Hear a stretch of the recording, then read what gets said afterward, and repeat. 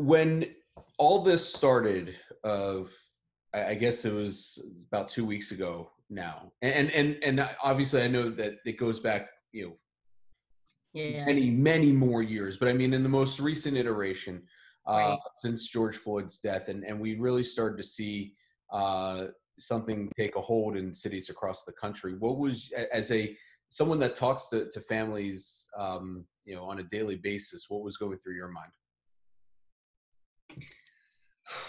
I would have to say fear, horror, um, a plethora of emotions, anger, um, because I am also a mother of two boys, adult sons. So to see this man's life, these men's life taken publicly, and it was just a horrific feeling at the time.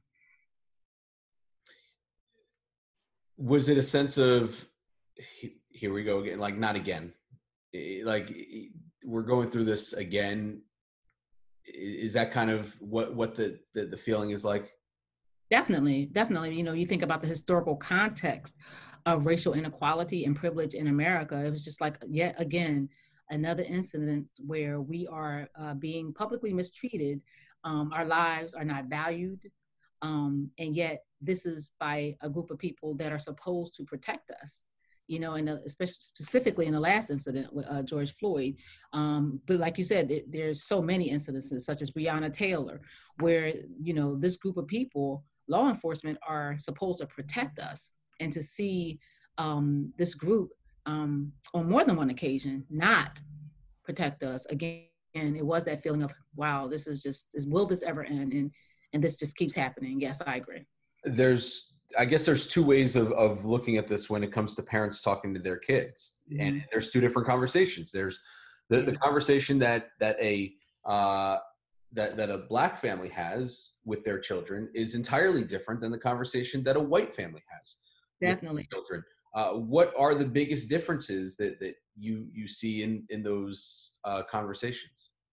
Well, it's funny that you brought that up, because somewhere, one of the things parents have to keep in mind when we're all having those conversations is that we have to first be aware of our own emotions. Like, where are we at the proper frame of mind when we're having those talks? Because it could go bad really quickly if we're not aware of how we're feeling, right? I see you laughing, so you probably understand that piece as a parent, right? I understand. I understand, and I'll say this: I'm not going to be able to say that often in this conversation that we're having. The words "I understand" is not going to come out of my mouth a lot, because I can't understand, and Yeah, I want to learn, yeah, and I want to listen. And but in that context of me having a two children, one who's a toddler who's really just starting to figure things out just a little bit. yeah, I yeah. understand. So I apologize, and please continue. No, no, no, that's fine. And I appreciate what you're saying. I appreciate the fact that you are willing, as a white male, to say, I don't understand, but I want to learn. I think those types of conversations are beneficial for us women and African American men. I think that we need more of that. However, again, be mindful of how we're feeling, because again, we want to make sure we're in the right state of mind. But also, age is going to kind of guide the conversation, because we don't want to have the conversation with our teenager that we would have with our elementary school student, correct? So I think that plays a big part. But when you talk about the talk, somewhere around the age 12, I would say, if not sooner, many African American families engage in what we call, or we reference sometimes, as the talk. And that's kind of like the do's and the don'ts, the checklist or the steps that needs to be taken in order to remain safe and to survive in this country. And so, yes, and I don't think that that's just one conversation. It's a succession of conversations that you continue to have in lieu of some of the events in the news, in the media, and just in general, some of the interactions that may occur is one of those things that you kind of keep having ongoing, even into adulthood. So I want to get this straight, and I apologize. I don't want to. While I don't want to make it sound like I'm so naive that I come off as insensitive or insincere. So, Right. but I just want to make sure that I understand this correctly. While, say, white parents are talking to their kids around that age about, hey, make sure you look both ways when you cross the street. Mhm.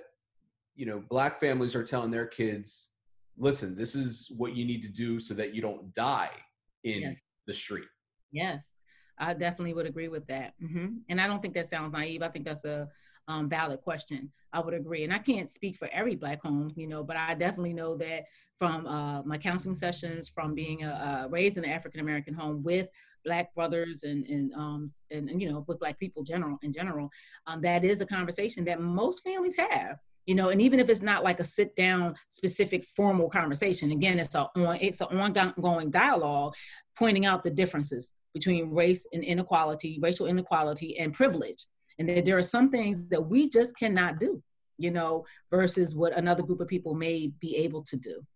And that's something that, I would imagine that most white families don't realize that About the about the talk. yeah, I would say that may be so. I do come across a population similar to you that want to know more and learn more, and I generally see those populations within my office, precisely why they may have come to an African American psychologist. So when it comes to, what would you suggest to um, a white mother or a white father talking to their kids? They see what's on TV right now. They see the protests. Um, they see police brutality for the first times, and they're wondering why are people getting hurt? Why are people yelling? What is going on? The what is going on is such a loaded question, but how do you start that conversation with a young child that is naive to what is actually happening in the outside world? Well, I think, like we talked about, age is going to guide that conversation because, again, you don't want to have the conversation with the elementary school student that you have with your tweener or your teenager. But honesty is very important. We need to be honest about it. And if the child is in elementary school, I would elicit conversations about how do they feel about what they're seeing? What if they already heard maybe from friends or at school? And why do they think it's happening? And at that point, we need to validate how they're feeling, but also make sure we correct any maladaptive thinking that all one group is bad based upon their race, or all one group is better or good or superior based upon their race. At that time, depending on how, the parent feels having these types of conversations with the elementary child, we may want to also relate it to the broader historical context of, again, racial inequality and privilege, helping them to understand some of the emotions that fuel the protest. We got to step outside of just what has happened recently and, again, connect it for them to the bigger historical context and events. I would say for the older children, you do something similar, like teenagers, tweeners, but with them, when you're eliciting the conversation, it might be a little bit more difficult because you tend to hear, I don't know, but it's not impossible.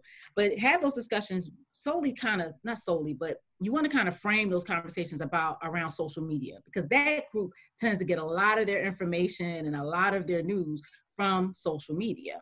And maybe asking some questions about, hey, what are they saying on social media? What are you watching? Being able to hear what they're listening to, or talk to them about what's going on, and the online presence, and how sometimes the online presence can be very racially biased, So I, we I want was I was just gonna say, can't involving social media in this though be a double-edged sword, considering how vile social media can be, especially nowadays? Well, the reason why I brought the social media piece up is because most of that age group is connected to social media. And so you're kind of asking them, what are you looking at? What do you think about what you're seeing? What are some of the views that you're getting, or some of the views that you're taking away from social media, so that you can have that conversation and be able to find out where they're at, and be able to let them know that, social media can be very racially biased, and it can present a story that's not necessarily true. We want to try to stay away from preaching to them, though, like that's right or that's wrong, but rather help them or guide them to kind of come to their own conclusions.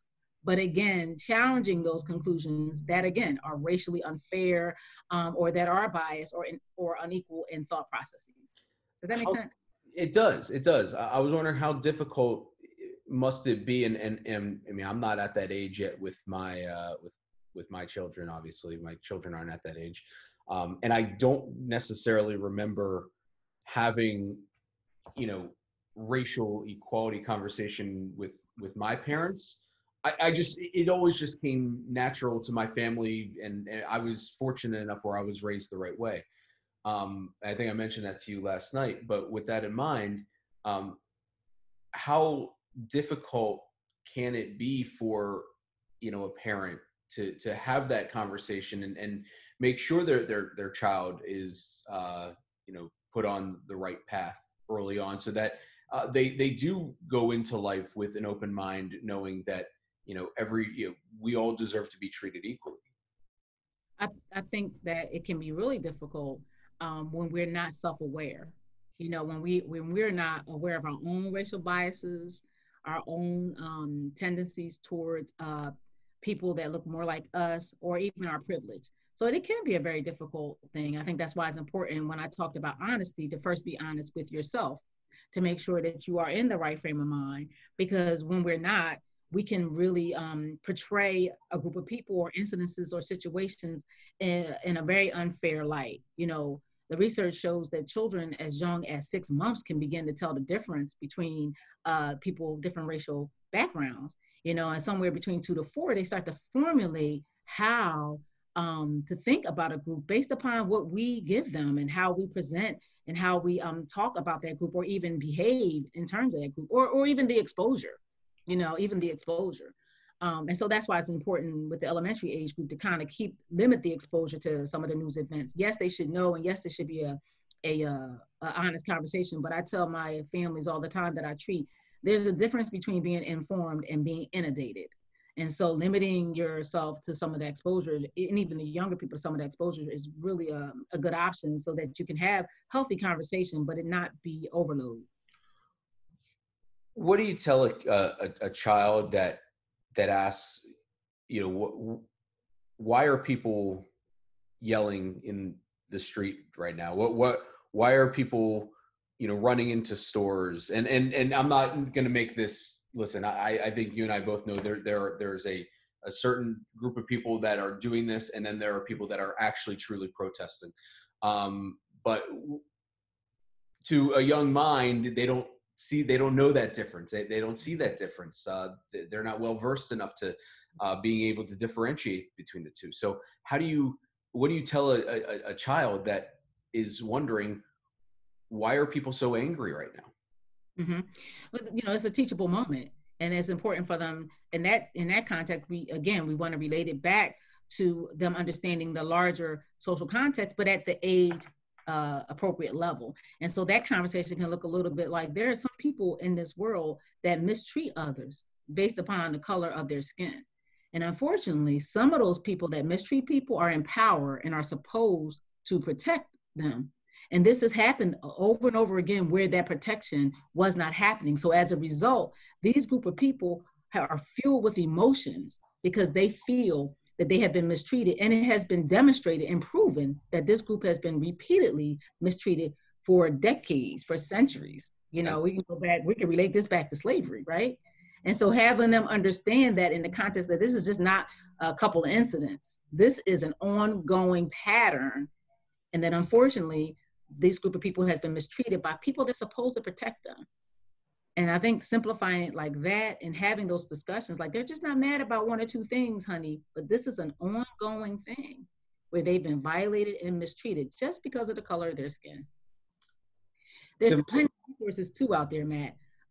Sesame Street has an awesome resource that talks about color and diversity. It's called Town Hall Racism. There's mhm. you know, good resources out there for that younger age group where you don't want to get too deep, but you want them to understand that this is not just happening just now. I can't tell you the amount of, I mean, we talk about social media, and there are sprinkles of good in social media, and I can't tell you how much I saw people share the clip from the Sesame Street town hall from this past weekend, where why can't we all be like Louie's dad, uh, or Elmo's dad, Louie? Yeah. Um, but but I mean, so I'm you mentioned that, and I'm going to piggyback a question that Elmo had, which I'm going to ask you, which Mhm. is what is racism?